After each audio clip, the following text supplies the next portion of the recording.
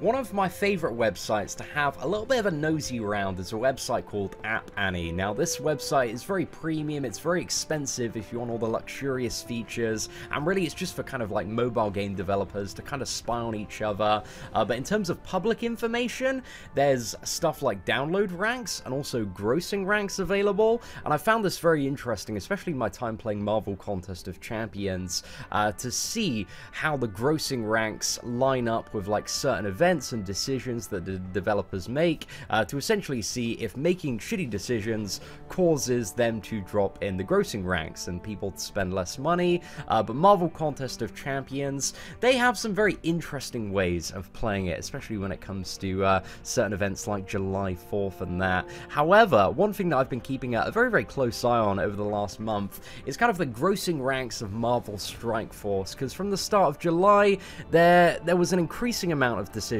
in July that were essentially just an increasing shaft to the free-to-play and general player population. And I wanted to see if those decisions, because they've been ramping up and up and up, there's a little bit, you know, every single week there seems to be more stuff on top of it. This last week it's been the level 65 raids being complete bullshit. This morning as well, we've had just unannounced changes to the blitz mode of gameplay. The cooldown has now gone from 2 hours back up to 6 hours. I don't know if this is intended. I don't know if it isn't. Like, developer communication with Fox is still, like, it's an all-time low, man. It's just absolutely appalling for kind of the state of the game and where they should be at the moment. We need significantly more communication from the developers on a public forum, and I want to see it. They've stepped up a little bit over Reddit last week. There were a few communication updates, and those are really, really nice, but you know, we just need significantly more of it, because there's still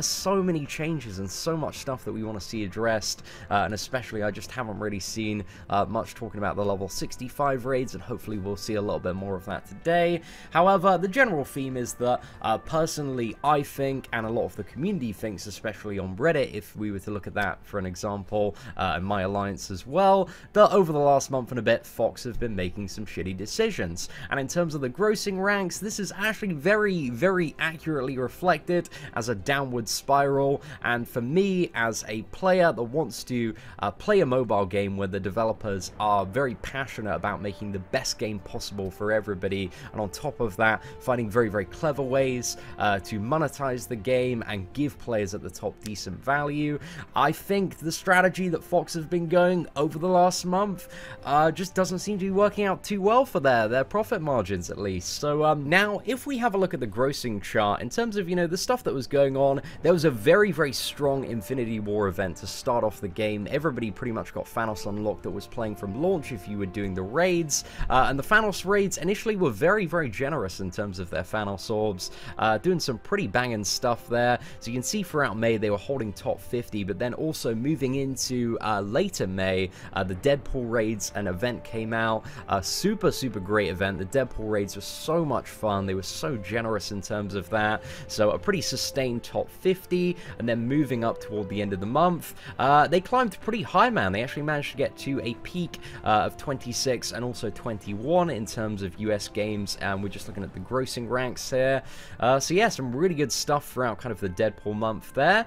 And then we have toward the start of July, where stuff is dipping quite a bit. It looks like because of patch days and server downtime, like on the days which the patch lands, you know, there's a bit of additional time where the game is down, so obviously that results in the store being closed for a little bit and it dropping even more in the US gaming charts. But then moving up, we are starting to see a lot of dips and not really too much recovery. You know, we just had the Ant-Man event and everybody wasn't too chuffed initially about the setup of that. However, I didn't think the Ant-Man event was too bad. However, on Wednesday, July 4th, we did have a bit of a boom there, and I think that was the day that the Mordo offer came out. So, just looking back for clarity, Sunday, this period, on the Saturday, toward the end of the day, was actually the date where the Mordo offer was released for the first time. And if you remember that one, it was like 8 Mordo orbs for something like 28 bucks. But it was actually really, really good value because it was a pre-release offer, and they just absolutely smashed it out. You can see they got the sales, they hit their all-time peak there. So not too bad at all, ladies and gentlemen. But again, moving deeper and deeper into July, and it was really around the time where we also had had the GIMP Thanos raids kind of coming into the mix as well. You can just see a very, very downward trend of people kind of just getting sick of stuff in terms of like the average day spending. Like there are a few peaks up, I imagine, for kind of certain big offers that came out for characters like Groot, but really it's just not matching that level, and especially in terms of the top mobile gaming development charts, there is a big difference in terms of the higher you get, the bigger difference between games, because there's just so much money at the top, man. It's just absolutely ridiculous. But as you can see, I mean, this graph pretty much speaks for itself. It's a very, very downward trend, especially toward the end of July, and yeah, it's been going up a little bit, but still it looks like they're very struggling to keep in the top 50 there.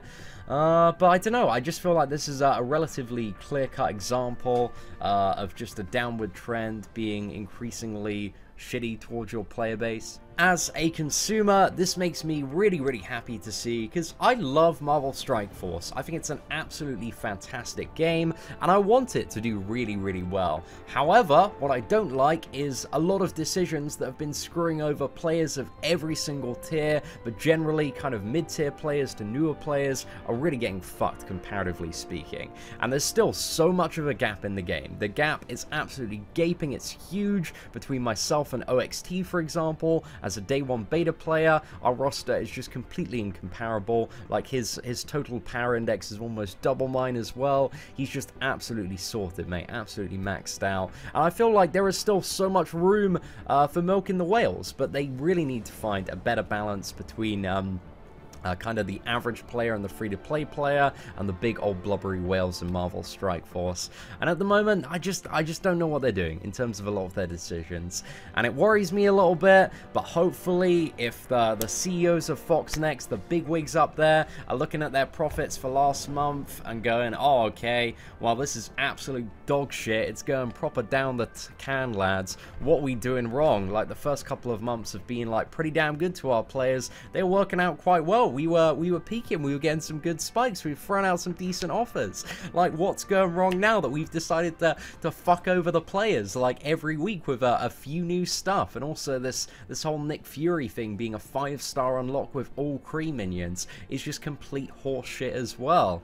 So yeah, I don't know, ladies and gentlemen, I really, really hope they can rein it back. I hope they're learning some valuable lessons, and yeah, this chart gives me a little bit of faith, man. It gives me a little bit of faith that their decisions have been impacting them exactly where it hurts, and hopefully they're going to wake up, smell the roses, find a good balance, make the best possible game for everybody, but find very, very clever ways to, you know, get people to purchase characters and, you know, make the whales spend, man, because the whales are very, very happy to spend as much as they can to get an advantage. But at the same time, if you kill the game for everybody else and nobody else wants to play because it just seems like a completely unfeasible grind, then everybody's just going to be like, fuck this shit, and then you just don't have anybody left playing the game, and that's how it works.